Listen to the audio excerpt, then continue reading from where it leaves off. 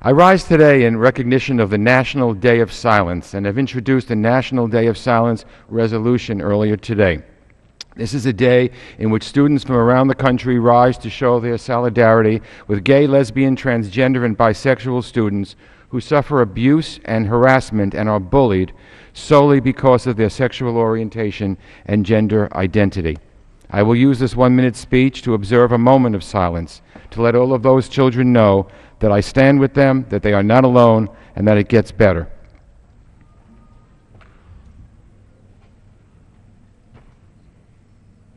Thank you, Mr. Speaker.